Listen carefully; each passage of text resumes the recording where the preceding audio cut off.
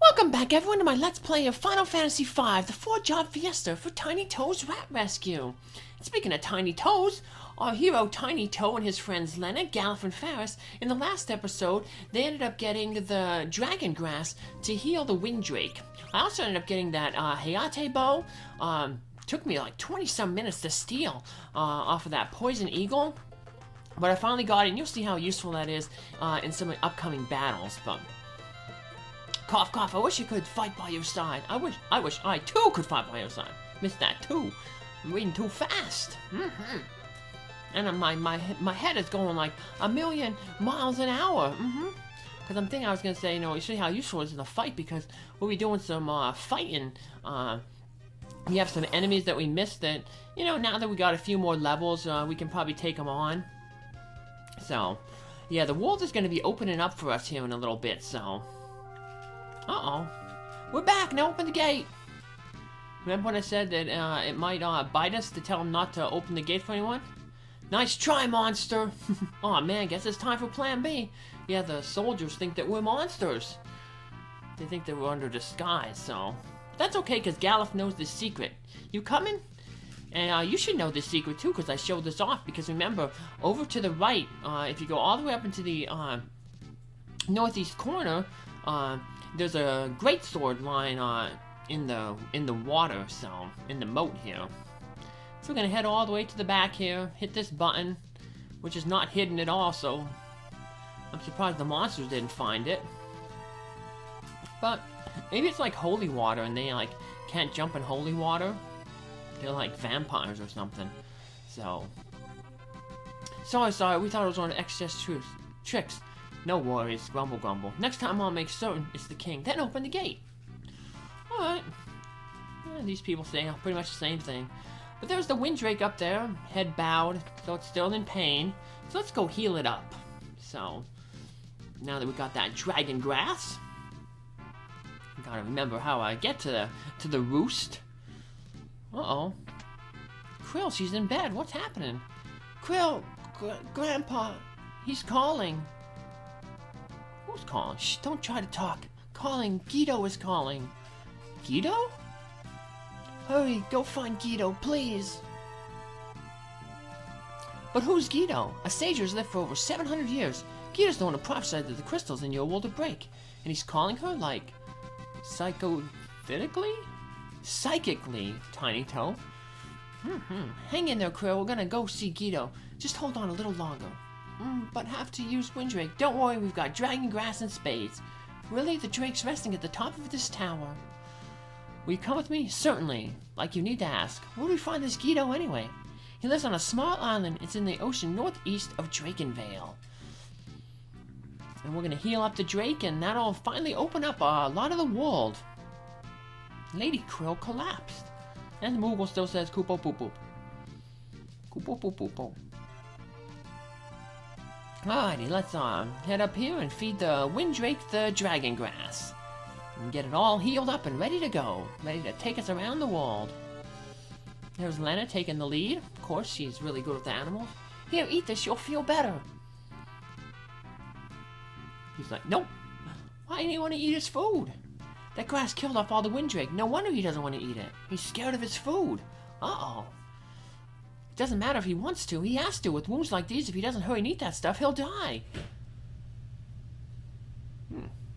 What to do? It's alright. Look, you can eat it. See? I'll have some too. Lenna, are you insane? Lenna, did you forget? Dragon grass is poisonous to humans. Here, now you try.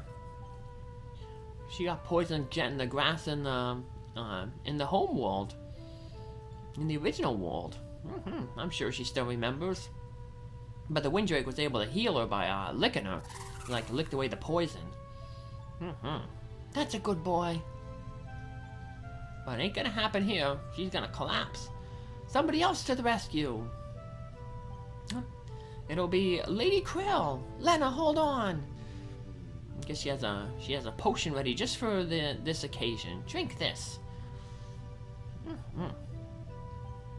An all-in-one antidote. Lenna, are you all right? Yes, thank you, Krill. Don't do things like that. That's ridiculously dangerous. Cripes, Lenna, if something had happened to you. I'm sorry. I guess we just have to get Krill as a replacement party member in case something bad happens to one of our party members. Krill, you sure you're up to this? I'm okay. Alright, uh-oh. Maybe not. Well, let's take her back to bed. Remember, in role-playing games, sleep heals everything. Don't worry about me. Jeez, oh Pete, every one of you guys is always going overboard. It must be the royal blood. They're all pushing themselves. You stay here and get some rest, young lady. Okay. Although I don't know if Krill is really royal. Remember, her parents, she might be adopted. So, you saved my Windrake. I think we're square. Thank you. Nice. There we go. And now we can ride that Windrake. You rest up now, got it? I will. You be careful too. Like I said, the Windrake will open up a lot of the world, but first we're going to head to an optional cave you don't really need to go into. We won't explore the entire cave, I just want to show it off to encounter one enemy. There's also kind of a super boss in that cave that we're pretty much not ready to fight, but maybe later. So, although we might be really tough with this party. I'm just gonna park the Windrake here, make a quick save. Now we're gonna fly over here. We have this little cave up here. And it's a really short cave, but this cave takes us over to the big bridge.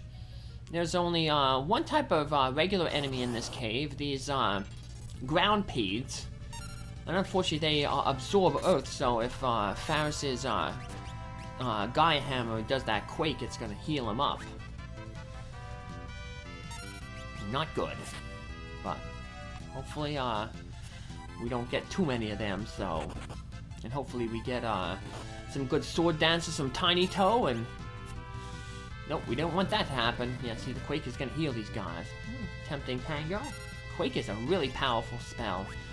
These guys actually use quake. If you have a white mage, you'd want to have float put on all your characters. You'd also whatchamacallit, if you have a Beastmaster, there's certain enemies you can catch that also will release and put the float status on you. So,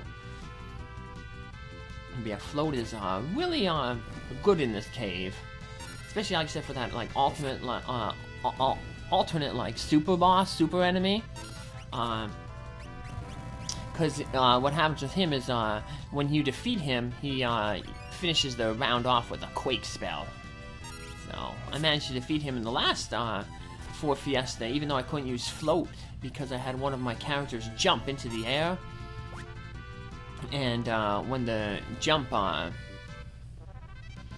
in the air, the quake missed. So, but I have to check. I think the Gaia gear may absorb Earth. If that does, that's one way to think. Now the super boss is called the Gill Turtle, and to the south, there's this passageway where every step you take, it doubles the amount of gil you find. But at any point in time, you could run into the Gill Turtle. So, alright, there's the big bridge. And we were in that bridge earlier. But yeah, if we would have crossed the big bridge, we would have been able to go through this cave and get back to Galuf's castle. But remember what happened was that barrier went up and threw us over into the wild. So, yeah, to make our way to the Moogle village and Regal. So let's hop on our Windrake. We can fly over the werewolf village here. Remember, Guido's Island is to the northeast of Drakenvale, so we just follow this little path over the forest. Then we're going to see an island when we pop out of here. And we got this little structure on it, so let's land. And let's head see Sage Guido. There's the cave. So this is it. Yep, Sage Guido's place. Wait. An earthquake! Faris, did you drop your Gaia hammer again? The island's breaking apart. We gotta get back to the Windrake. Hurry! Uh-oh. Earthquake is making the island sink. I guess we're not gonna get to visit Sage Guido. Who could be behind such you know, foul, you know, turn of events. X-Death. Yep, the bad guy. Wahaha, witness what befalls those who stand against me. He must be a powerful wizard. Well, we know he's a powerful sorcerer. Remember, he kept reviving even when the Dawn Warriors, Kelger, Zizat, Galuf, and Dorgan kept defeating him. They had to use the magic of the crystals to seal him. So yeah, we know he's a really powerful wizard. If he's that powerful, he can sink an entire island. Wow. Well, this puts a damper. Where do we go? Well, fly around. We notice there's two areas we haven't been to. Two structures. They're indicated by those white dots on the screen. One of them we can't get to because it's surrounded by mountains. Remember, Windrakes can't fly over mountains, so it basically leaves you with, if you're wondering where to go, there's only one white dot that you haven't been to. So that's your clue on where you need to go. Even though we only found that map of the homeworld in the ship graveyard, apparently we ended up with a map of this world somehow. Maybe Galuf had it. Although as soon as you enter this world, you can access that map, so I guess that theory doesn't hold up. Well, you want to walk around here because there's an enemy that we didn't encounter while over here, the Kuza Beast. He mainly uses that blue magic spell that hits you for the amount of damage that you did.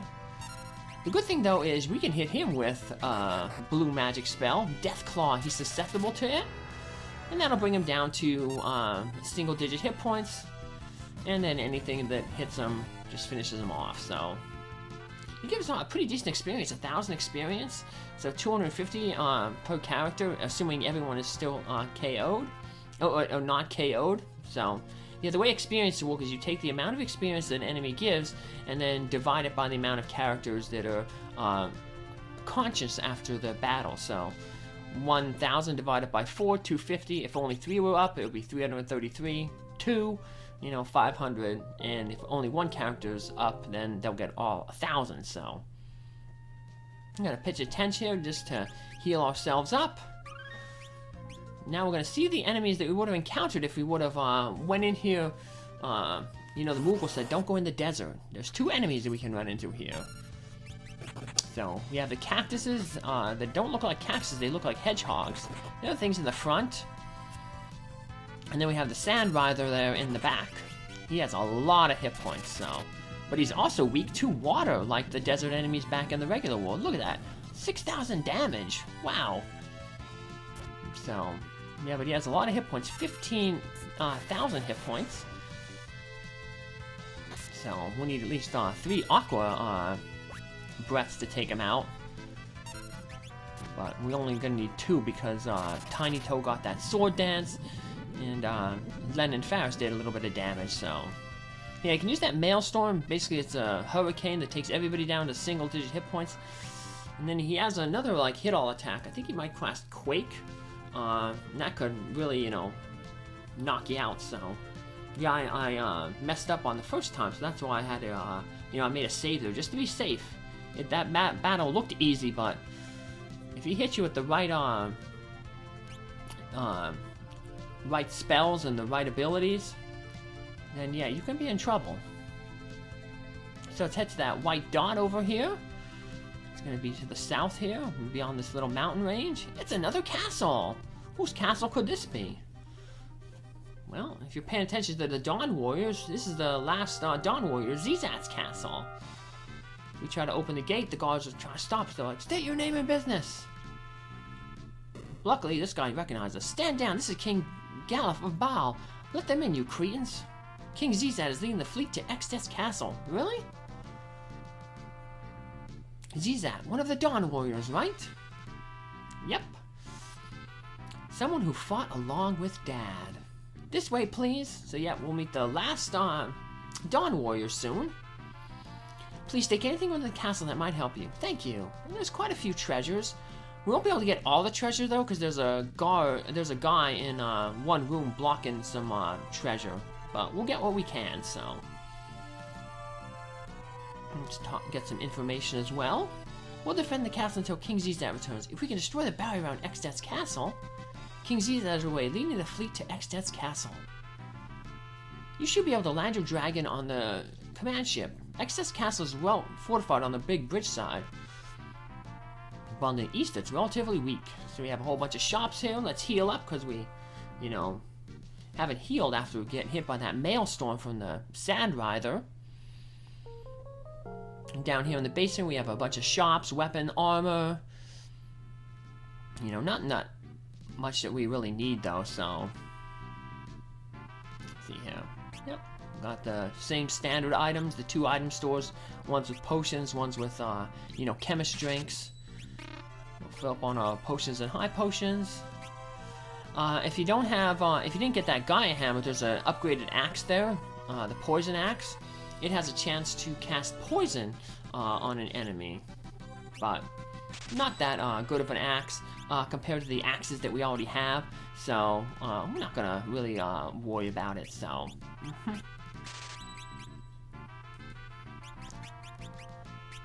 Let's look at all these things we got. Gaia gear. We'll give the bone mail to Faris there. Give her a new gold helmet. Finally, we get an upgrade for the helmet. We got a few gold upgrades for other pieces of equipment like shield and armor back in the Ronka runes, but nothing with the helmet. I'm still using that mithril helmet back from Karnak, so it's about time we get a helmet upgrade. At least for our physical fighters. Our other ones have been getting helmet upgrades. We'll head up this stairway first, because we got a book here. This song brings back so many memories. King Zizat used to sing it all the time. Another bard song, swift song, that each time the bard sings it, when the bard sings, he's basically like, kind of goes into a berserk. He just keeps singing and singing. And I think that way that song works is every time he sings the song, it increases your speed. I feel like there's something quite important within these pages. This is the library's oldest home, however, half its pages have been lost, so it cannot be read. We found a book that is over 1,000 years old. That's even older than Sage Keto. However, we can only recover half of it, so we cannot read it. It is entitled the Cedal Tome. This is a book chronicling the horrible atrocities visited by the land by X-Death 30 years ago. I swear I've seen a book that looks just like this. Yeah, remember in the ancient library. If somehow we can get that book and take it back to the ancient library. We can't find the remaining half of that book anywhere. We've looked over every book on the planet. That's because it's in the other world. Speaking of books, we have some books that are left out here. So that book has the Forbidden Book. We're going to put it on the F shelf. The Register of Monsters, we want to put that on the R shelf. So let's look around here. O through Q, nope. Next one over. R through S, put it on there. Because this lady wants us to clean up the books. Ooh, everyone just flips through books and leaves them around. So yeah, we want to help her out. Because if we help her out and restock all these books, she is going to open up a secret passage for us. Thank you, now I'm going back to my room. She opens this secret passage. Yeah, there's no switch there for us to hit, so... This is the only way we're going to get to her room and to some treasure. The Book of Magic, Volume 8. I'm a mage who knows how to lance. That's the secret to my strength. Thanks for your help back there. Oh, now that I think about it, they say there's some strange magic that allows you to levitate. And it's hidden somewhere in this castle. That's the float magic. I talked about that at the beginning of the episode when I was, it's a white magic spell. I just got back from the Northern Lake, you know, it's all surrounded by mountains, right? When I was up there, this huge eye started glaring at me. I'm surprised I made it back out alive. So back there in one of those crates, there's an item, but we can't get to it, that man's in the way. But we can get to that magic that's hidden in the castle, the float spell. White magic spell, like I said, it puts your characters in a float status, so spells like Quake won't hurt them because they're floating in the air. The only way we're going to get that spell, or that effect with this group is, the Blue Mage can eventually learn a spell called Mighty Guard. And it puts haste, shell, protect, and the float status, I think, all 4 of those beneficiary statuses on your character. I'll have to look it up but I think just out of memory, that's the stats that it puts on you. Well, that's pretty much all we can do in this castle. So let's head over to where Zizat is. We were told that he is massing a fleet to the east of Extet's castle. Because apparently the defenses are weak over there. And it looks like his plan is to destroy the barrier. Remember that barrier that went up when Galuf tried to assault the castle? The one that threw us halfway across the wall? Yeah, if we can take that down, that'd be good. Let's just head that way. Back toward kind of Galuf's castle. There's that cave we went earlier. There's the big bridge. Fly across the big bridge. There's the barrier. If you land and try to walk in there, it pushes you back, so yeah, you can't enter it, so we're gonna have to find some way to take it out.